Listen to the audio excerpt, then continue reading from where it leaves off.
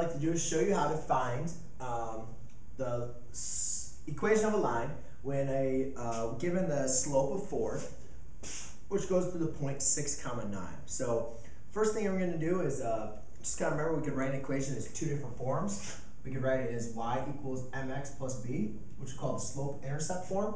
And we can also write it as y2 minus y1 equals m times x2 minus x1, which we call the point slope form. So either way you want to use it is perfectly fine. For this example, I'm going to show you how to find it in using the point slope form. So what we have is we have our slope is 4. So therefore, on this video, I'm going to show you the other way. I'll show you how to do it in y equals mx plus b form. So in this format, what I'm going to do is I know that slope is 4, so that's going to equal my m.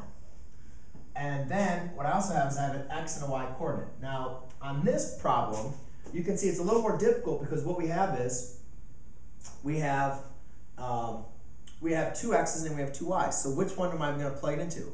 Well, it doesn't really matter which one you want to plug it into. But preferably what I like to do is I like to label this x1 and y1.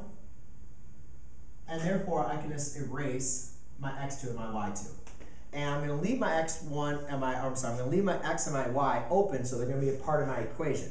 And then what I'm going to do is I'm going to plug in my m and my 2 points. So therefore I have y minus 9 equals m times, m is 4, slope is 4, times x, and then minus my x, which is 6. Then what I can do is use distributive property.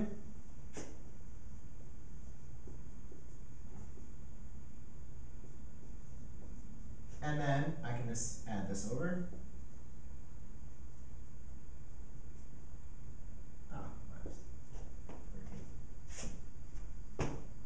And minus 15, right? Minus 15. So that is how you find the slope of a line that goes through the point 6, 9 that has a slope of 4.